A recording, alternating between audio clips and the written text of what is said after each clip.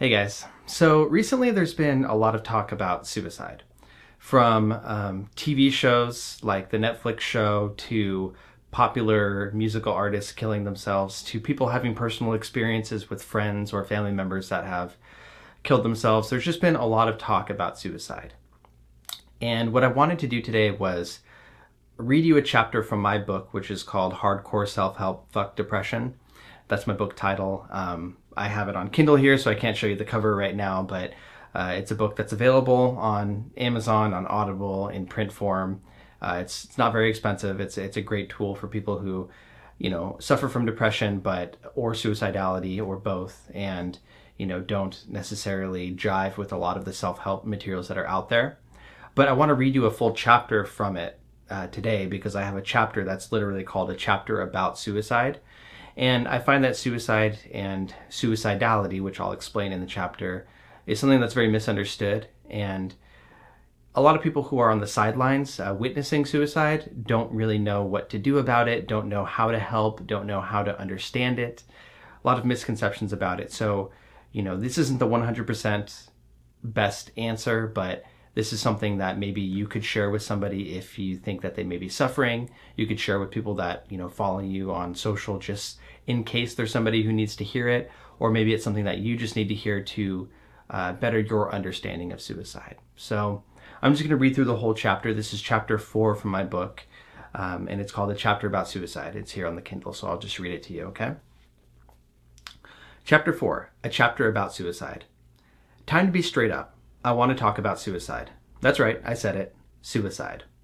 Some people seem to think suicide is like Voldemort, and we should never utter the name out loud.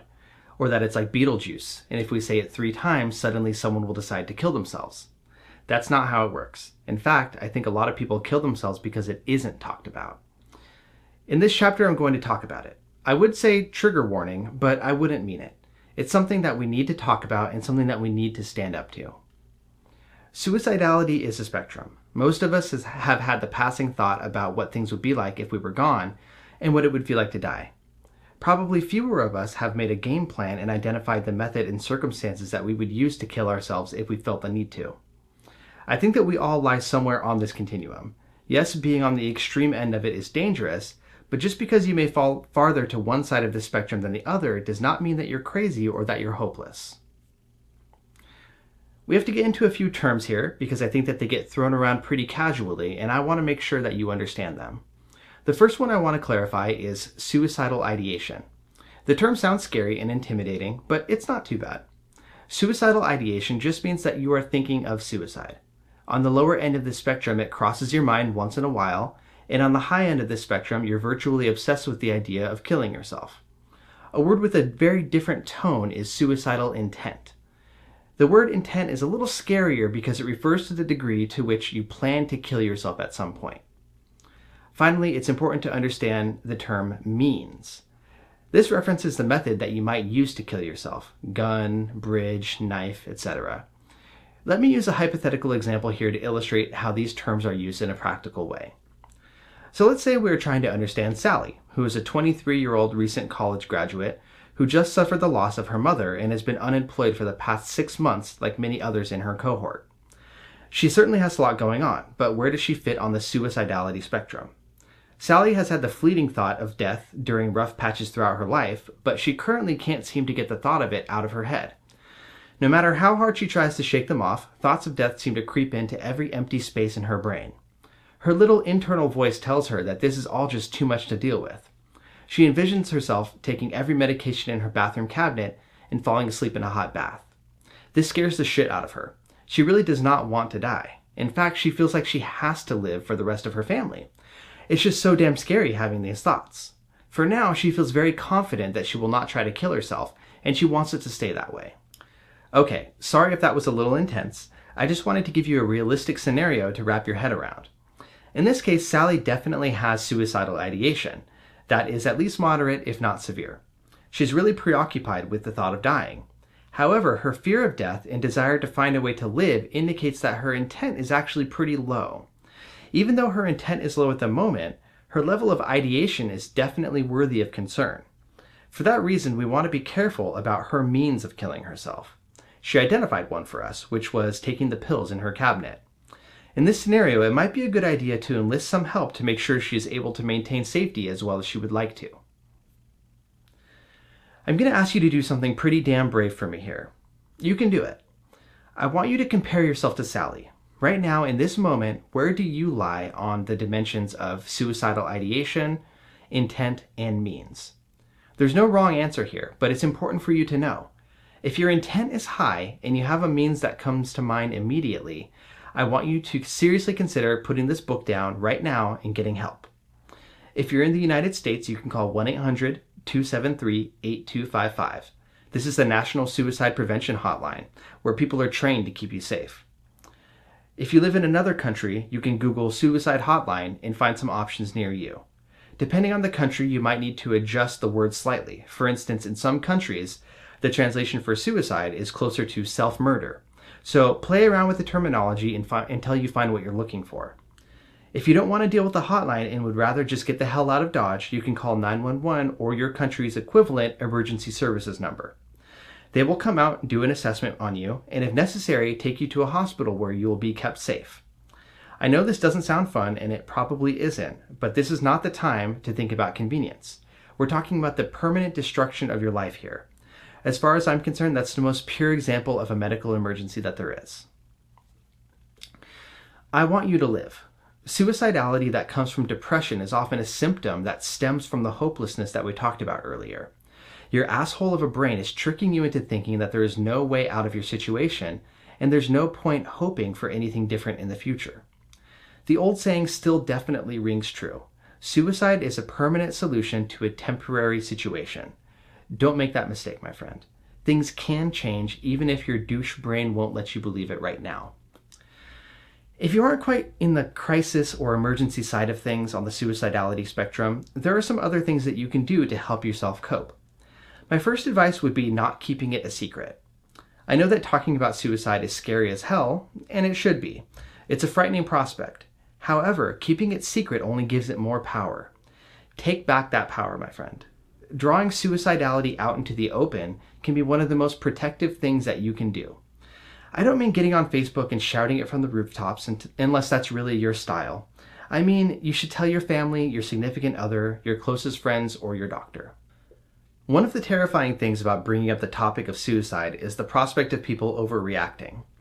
I think some people imagine that as soon as they utter the word suicide, a special forces group will breach their wall or rappel down from helicopters and violently extract them straight to a mental hospital. That's not going to happen. Your family might react strongly, for sure, but that's because you're important to them. It may also be a big shock for them to hear this from you because you're better at hiding these thoughts than you realize. Of course, this is personally loaded. We don't all have good families, but I hope you see the point that I'm trying to make. If the people that you tell about your suicidal thoughts overreact, educate them about where you lie on those spectrums that we talked about, and help them understand what your level of intent is at the moment. If you aren't looking to kill yourself in the immediate future, let them know. Also, tell them that it is something you're struggling with. Tell them that you need them to be on your team while you find your way out of these scary and confusing feelings. I know it can be difficult to find the right words to say in situations like this, but just try your best. The words don't need to come out right, they just need to come out. So, you tell people that you're thinking about killing yourself. Groovy. What now? Well, there are a few things that they can do to help. All of this comes down to the level of severity that you're experiencing with your suicidality. It's a little bit difficult to write in generalities, so please pardon anything that doesn't directly apply to you here. One thing that most families or friends would be happy to do is limit your access to the likely means of killing yourself. The scenario that I described with Sally earlier is actually quite common. Pills are an easily accessible, non-violent means of ending a life. If you're on prescription medication or have access to drugs that have overdose potential, like Xanax or strong painkillers, consider buying a tiny safe for the storage of those pills and giving the key to someone that you trust. You can keep a small amount for treatment or emergency, but not enough on hand that you could possibly hurt yourself. If you need to access the whole bottle for any reason, you must go through that trusted person. The point of this strategy isn't to take away your autonomy. In fact, if you live alone and have no access to trusted people to help out, I would still encourage you to try out the safe method. The trick here is giving yourself intermediate steps. When you're in crisis, your brain tries to trick you into jumping from point A to point Z. Crisis states are temporary. If you include things designed to put more time between the impulse to kill yourself and your means of doing it, you will give yourself more opportunities to make a different, non-fatal choice.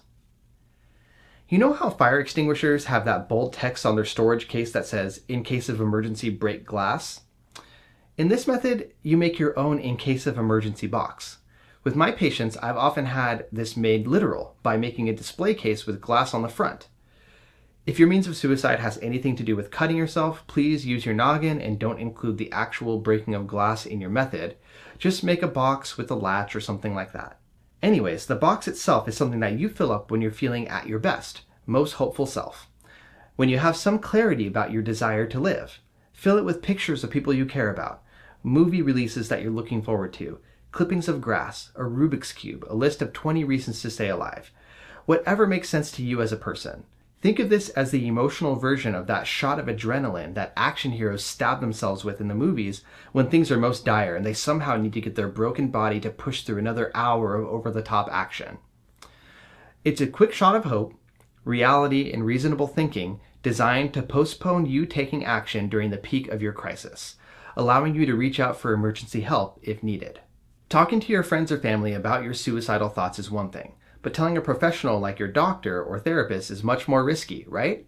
Well, I wouldn't call it risky. It is certainly a different experience because most medical professionals, as well as people in helping roles like psychologists, therapists, and social workers, are mandated by law to report you if they're concerned that you might be a danger to yourself. However, this isn't just an off-the-cuff judgment. The professional needs to evaluate you to see what your level of risk is. If you are just having thoughts but no intent and no immediate means, you probably wouldn't expect any immediate action.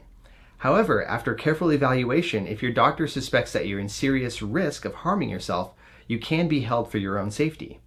I know this sounds harsh, but I want to stress to you that this does not happen every time you talk about these topics. So let me put it into perspective for you. Over the past year, I was working in a major healthcare setting, seeing probably 15 new patients every week. I talked about suicide with probably 100 of them, and there was only one case that I ended up collaborating with to work out a voluntary hospitalization.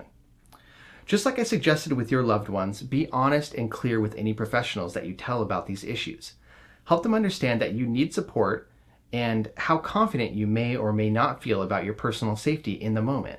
It's so important for providers to be aware of your situation in terms of suicidality.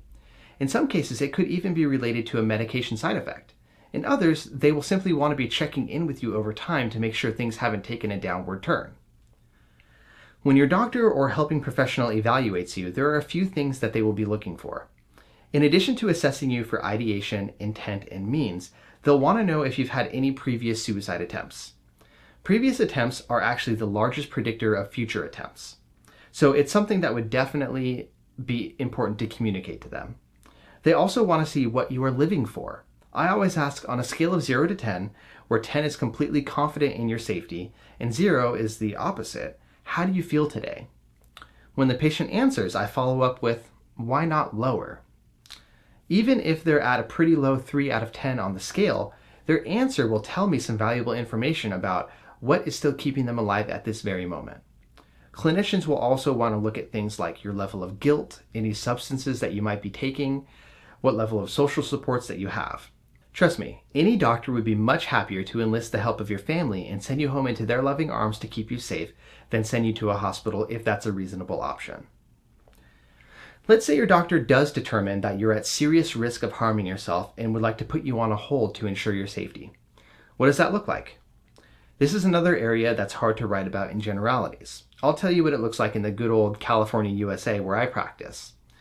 In my state, if a doctor, peace officer, or other qualified clinician determines after their careful assessment that you're at immediate risk of harming yourself, they may place you under an involuntary hold for a few days.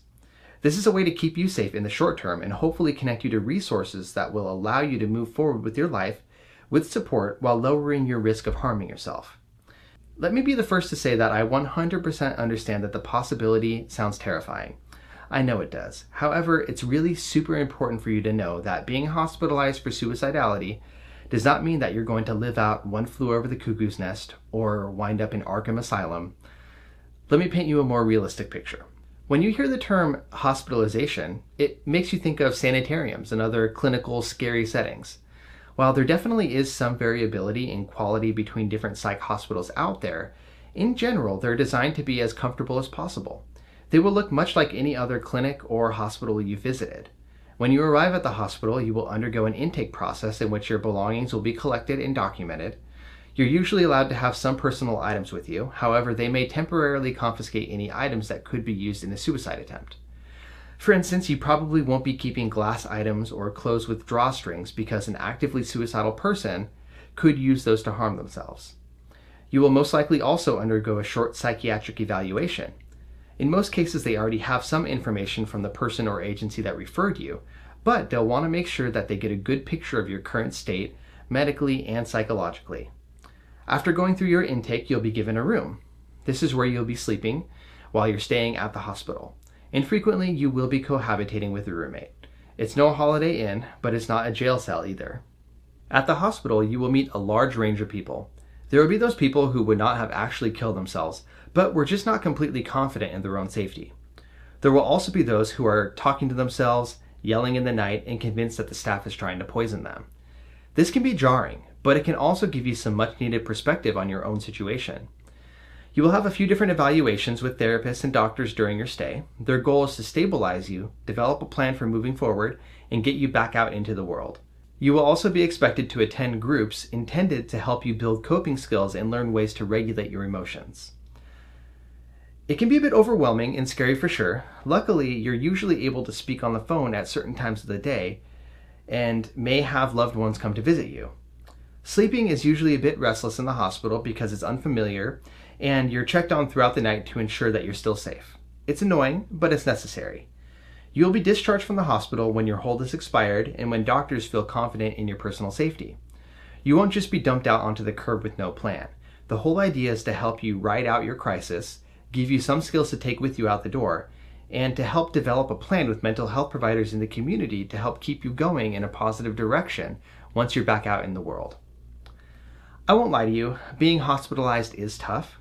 It isn't a fun experience. However, it is absolutely the right choice. Looking back on her hospitalization, someone that I know in my personal life made a metaphor that's always stuck with me. She said that she hated going to the hospital. She felt guilty that she had to go, and she just wanted to come home once she got there.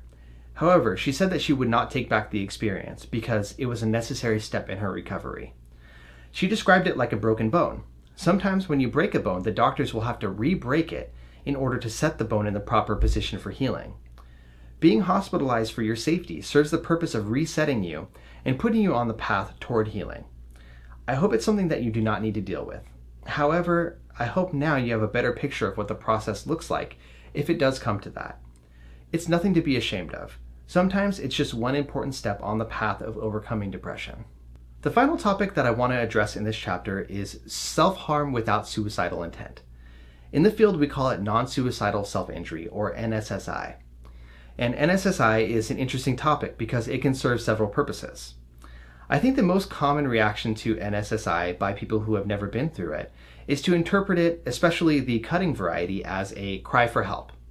While that certainly can be the case, there's often much more to it. If you cut, scratch, slam, burn, rip, or engage in any other variety of self-harm, you know what I'm talking about. Many times it's used as a tool. Self-harm is often a coping skill. It's not a good one and it's not safe, but it is a coping skill. Sometimes it occurs when things are too overwhelming and you want to feel like you at least have control over your own body. And other times it happens when you're numb and anhedonic and it feels like the only way you can actually feel something. I want you to think of NSSI as a symptom. That tells you you need coping skills that you have not been able to locate yet. And this is what you're doing in the meantime. If you're in the NSSI camp, I don't want you to be ashamed, but I do want you to try to stop. A solid portion of completed suicides are accidental, and I don't want you to die. As you may have noticed, there's often a diminishing return effect that happens with self-injury. It's almost like an addiction where you need more and more of that physical feedback to have any emotional effect. And that's a slippery slope. If you engage in NSSI, the best course would be to get professional help. it is something that you can transition out of as you find more healthy ways of coping. Many people are scared about the prospect of bringing their self-injury up to their parents or their doctors. I know it's scary, but I'll echo my sentiment at the beginning of this chapter by saying that your permanent health needs to outweigh your temporary discomfort or embarrassment at this time. Another worry is how your doctors will react when you tell them. I want to stress to you that they should not simply sweep you away to the hospital if you tell them that you cut yourself. If you want to be very sure that they understand, you'll need to tell them why you cut. Tell them the purpose that it served, that you don't want to die, and why you need help stopping. In the meantime, I'd like to give you one tip that could possibly help you scale back on this self-injurious behavior until you can get in to see a professional. I absolutely need to mention that this particular approach has not been researched for NSSI in particular, but I think it could potentially apply. There's been some research indicating that puzzle games such as Bejeweled, Tetris, or Candy Crush can help reduce the strength of cravings. The reason this research may be relevant here is that NSSI sometimes is very much like an addiction. From what I've learned from people who self-harm, they're often fighting a losing battle with the growing thought of it. Even though they don't want to do it sometimes, they can visualize themselves cutting, burning, or whatever method, and when they try to push that thought away, it gets bigger and more vivid. With these puzzle games, they basically override the portion of your brain responsible for the temporary storage of that visual information. It doesn't mean that you won't be able to visualize yourself going through with the self-injury, but now it'll be competing for mental real estate with the puzzle you're working on.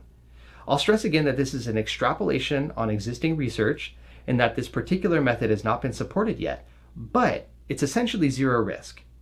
So you can try it out for yourself. The next time you're starting to picture the process of release through your self-injurious method, instead reach for your phone and play 10 minutes of a puzzle game.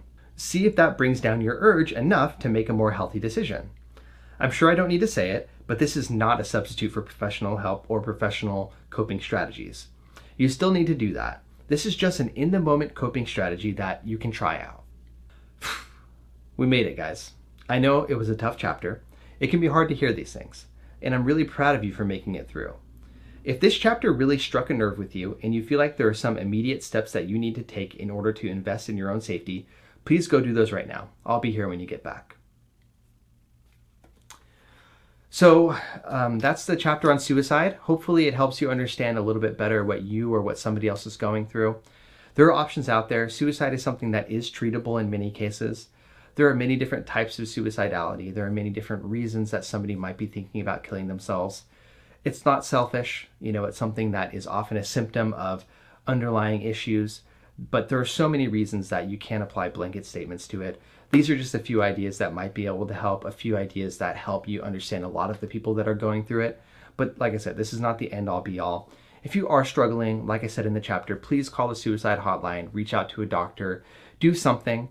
I know it feels like there's no solution right now, that there's no possible way out of this, but that's a trick that your brain plays on you. There is always a way out of it. There's always something different that you can do, with very, very, very, very rare exceptions. So please try to do something about it, and don't keep it to yourself. Don't stay silent. And if you see somebody that you think is struggling with it, talk to them about it. You don't have to know the answers, but showing that support, talking to them about it, forwarding them this chapter, getting them a copy of some sort of book, pointing them in the right direction is, that's enough. You can do that. So thank you for listening this far. I know I had a little bit of a hard time reading through parts of it. I'm not the best out loud reader, and I'm tired and it's hot, but it's important for me to get this out to you guys. So I'm gonna let it be. And if you want to read through this instead, you're more than welcome to pick up a copy of the book. Like I said, it's on Amazon, Audible, and everything like that. I'm also going to put a written version of this chapter on my blog, which is duffthepsych.com/blog. So you can check it out there. So my book, like I said, Hardcore Self-Help, Fuck Depression. Here are the chapters, just in case it's interesting to you and you think of anything else that might, be worth following up on. So chapter 1 is called Are You Actually Depressed? And that's about determining if what you're feeling is depression or whether it's something else, like normal ups and downs or something else entirely. Chapter 2 is about getting the ball rolling. It's called Getting the Ball Rolling, and it's about trying to get yourself to stop being stuck in a rut, to get you to be motivated, to get you moving again and feeling pleasure from things again, because often that goes away with depression.